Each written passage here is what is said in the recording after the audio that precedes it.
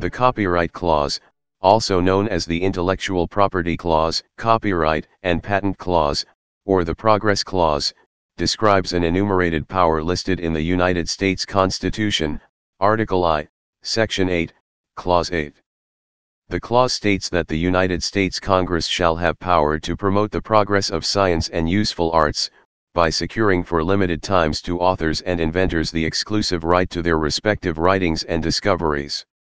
The clause is the basis of intellectual property laws in the United States, specifically copyright and patent laws.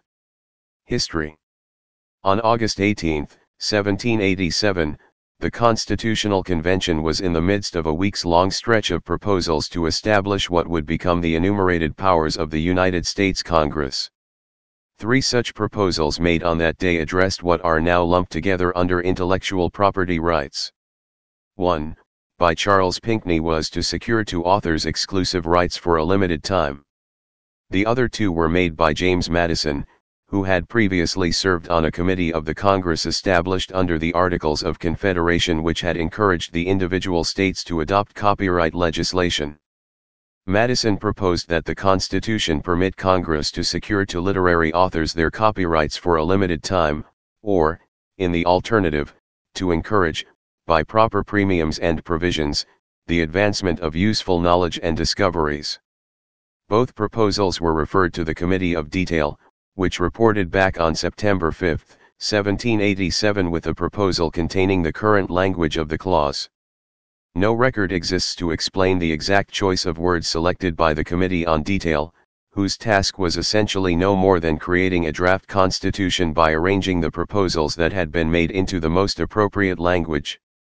On September 17, 1787, the members of the convention unanimously agreed to the proposed language without debate, and this language was incorporated into the Constitution.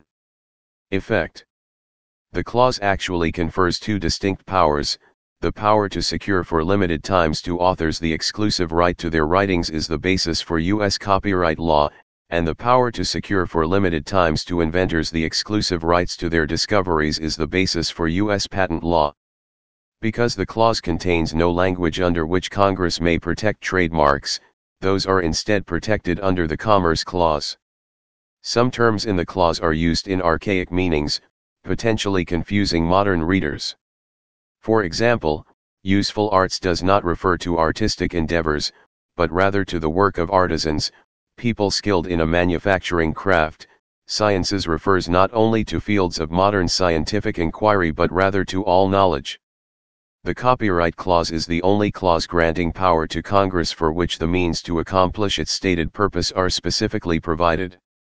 The exact limitations of this clause have been defined through a number of United States Supreme Court cases interpreting the text.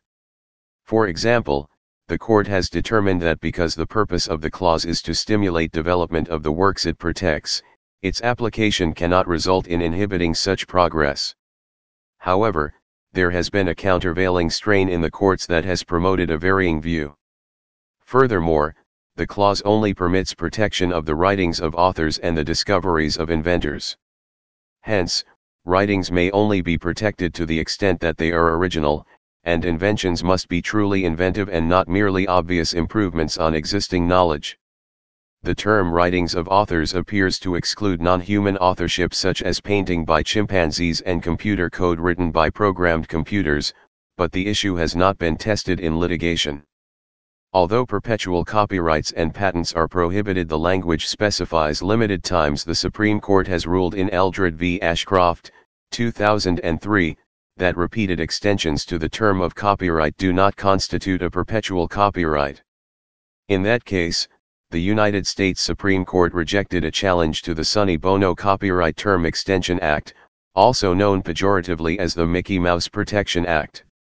Petitioners in that case argued that successive retroactive extensions of copyright were functionally unlimited and hence violated the limited times language of the clause. Justice Ginsburg, writing for the court, rejected this argument, reasoning that the terms provided by the Act were limited in duration and noted that Congress had a long history of granting retroactive extensions. Please subscribe and thanks for watching.